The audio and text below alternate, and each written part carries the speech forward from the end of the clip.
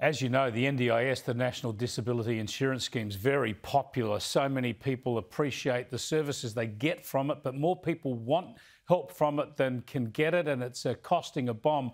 So it's going to be a big issue for a long while to come. And one of the key problems is that no one over the age of 65 can get access to the scheme. Instead, they head off into the aged care system, which often doesn't have some of the resources to look after them. David Margan is pushing to reform the NDIS. He's the National Campaign Manager for Disability Doesn't Discriminate.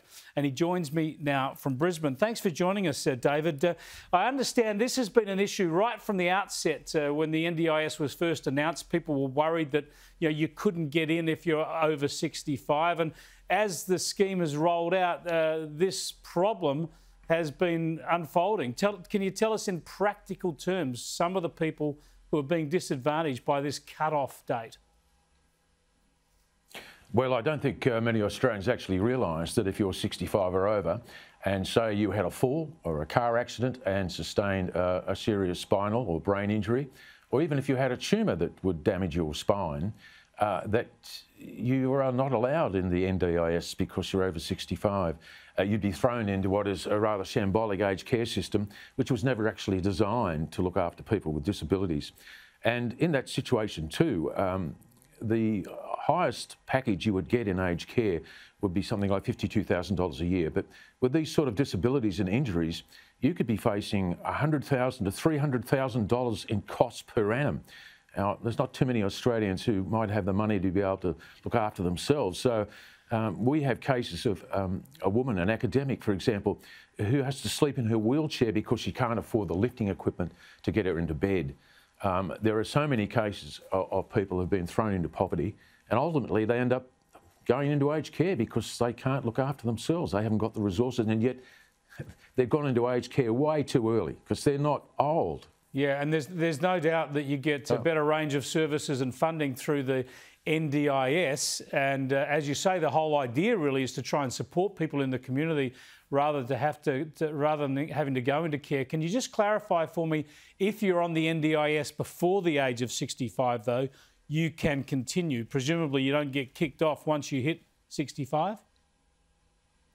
No, you're still in that operation. Yes, I mean, I think there were some assumptions made that people might transition into aged care, but at the moment, given that state of that system, who'd want to do that?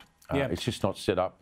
Never was set up for these sorts of people. So this is a real problem for people who get hit with a disability after 65, which is a pretty young age these days, given the average life expectancy. I understand this has been a rule that's been in place since the system was started under Labor and continued under a coalition government. Do either of the major parties give you any indication that they're up to change? Well, the Disability Doesn't Discriminate campaign has written to every single candidate in this federal election, asking them three simple questions. Do you support or oppose age discrimination?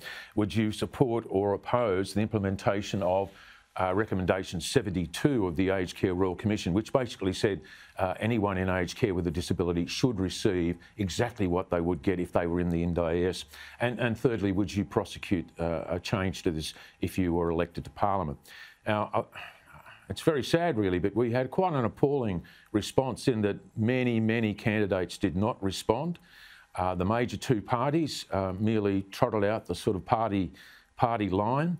It was really only all the independent MPs and a number of the independent candidates and the Greens who are supporting the removal of this age discrimination. Yeah, the ones who will never have to pay for it. You've got to get those major parties backing it. That's the debate to continue up to and beyond the election. Thanks for joining us, David. I appreciate it.